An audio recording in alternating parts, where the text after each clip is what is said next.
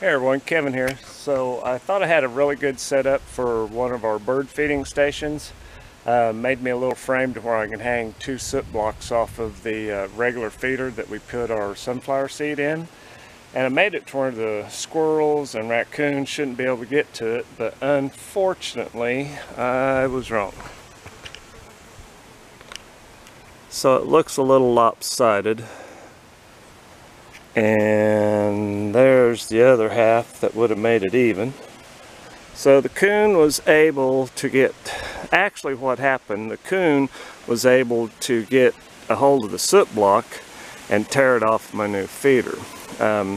It was able to do it, I think it was just hanging down too far so they could reach out over this, and then they was able to grab the soot block here and all that. So I'm gonna have to do a little bit redesigning, and I will make this better than it was before, and there won't be anything get to the soot blocks this time. So stay tuned and I'll show you what I'm gonna do to fix this problem. Thanks a lot, Mr. Coon. Okay, so this is what it all looks like after I get it taken off the pole. That's just a flattened out piece of corrugated tin, and then that piece will sit there, and then my bird feeder goes on top of all that. But I've got to figure out fix the hangers for my soot block, and I think I'll replace this piece of tin with something a little bit bigger, maybe just a couple of inches bigger in size and everything. So stay tuned and we'll see how this all turns out.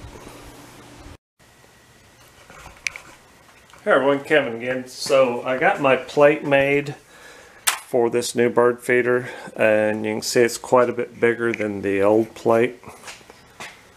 It's about 2 inches around, all the way around, wider than this one.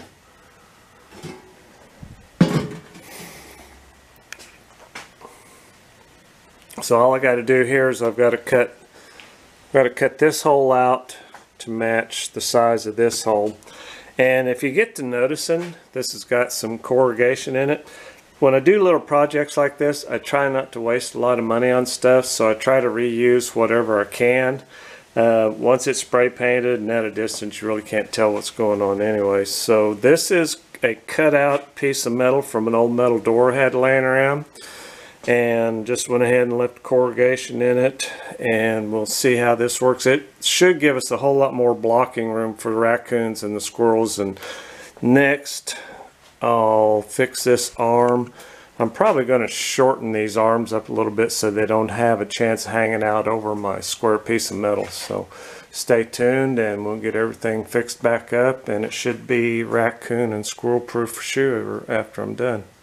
Bye bye.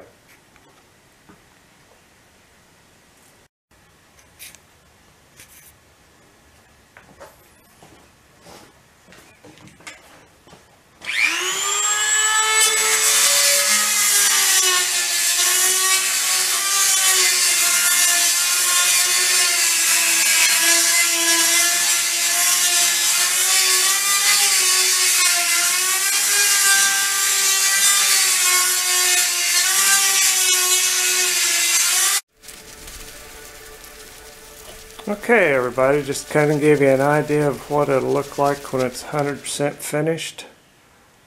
I've got my plates, I've got my new hangers up to where the soot block feeders won't be hanging over the edge or anything.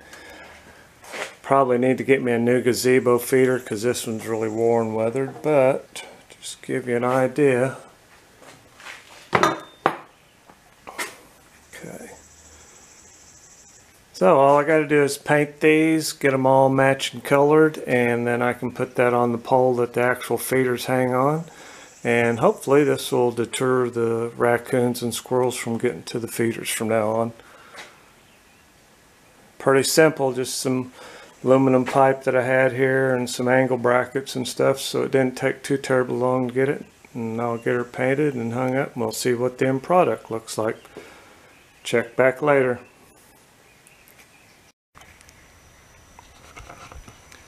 Hey everybody, we're back, and I've got the new hangers all painted and set up on the new pole for the soot block holders. So this is what the end project looks like.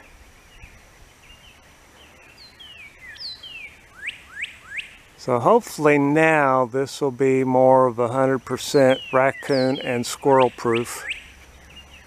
Now that everything's all bright and shiny, I may have to replace that old gazebo feeder with one that's actually clear and paint's not faded on it. So it really don't take a whole lot, just little odds and ends that I had around in the garage and was able to put together. And the soot block holders are really good and secure, so they'll last quite a while. So I hope everyone got a kick out of that, and stay tuned for more projects and some of our adventures from Missouri Clark Life. So from Missouri Clark Life, be safe, be strong, and we'll talk to you later. Bye-bye. Yeah, I think our birds will like this.